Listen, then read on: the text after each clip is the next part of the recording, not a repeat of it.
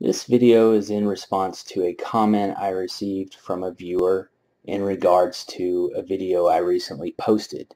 It was a video about the XLookup function with a wildcard match. And in that video we used the same list of usernames.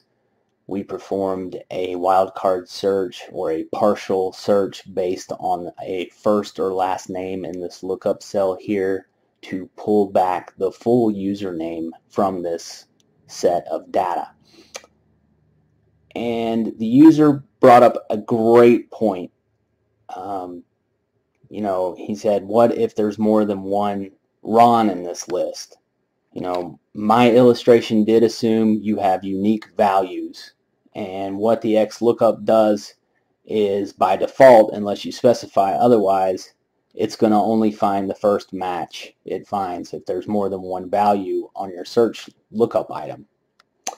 So I did add this second Ron to the list. There's already one here, Ron Taylor and Ron Christie. And you can see this only pulls back our first match it finds, which is Ron Taylor. Now you can specify in the search mode to search from last to first, and that will pull back this last item here, the last Ron. But I think what the viewer was getting at is, what if you have several duplicate values? This is not effective, and I agree, it's not. This illustration assumed you have unique lookup values. But I do offer a solution to that problem. We can use the filter function with a partial match, because the filter function pulls back all the matches it finds based on your lookup value. So we'll begin with the filter. Our array is going to be this entire set of data. This next argument is our criteria. We're going to insert a couple of other functions in this argument. I'll explain how they work when we've input the entire formula, so just bear with me. So we're going to start out with a isNumber function, followed by a search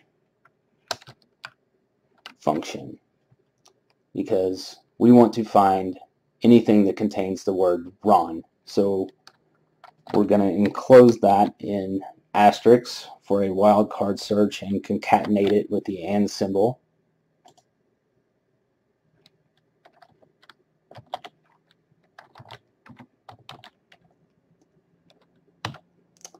And we're going to search within this array of usernames.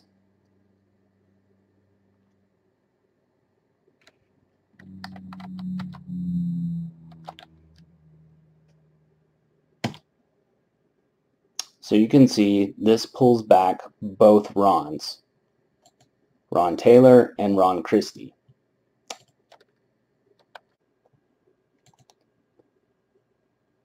So how this works, we have our search function, which if we hover over this and hit F9 to see what it's actually doing, you can see the search function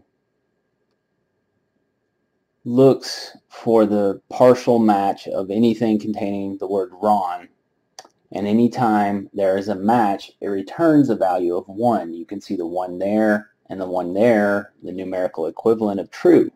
Anytime there's not a match, it produces an error. It's just, you can see those value error messages. So if I escape out of that and then go back into it and hover over everything including the isNumber function, what the isNumber function does is anytime there is a number, it produces a value of true. So for those ones that we previously saw, it produced a value of true. Everything else, those errors, were falses. So then the filter function looks at this entire data set that we have in this first argument here and filters on anything that has a value of true, which is Ron Taylor and Ron Christie, because our lookup value was a partial match for anything containing the word Ron.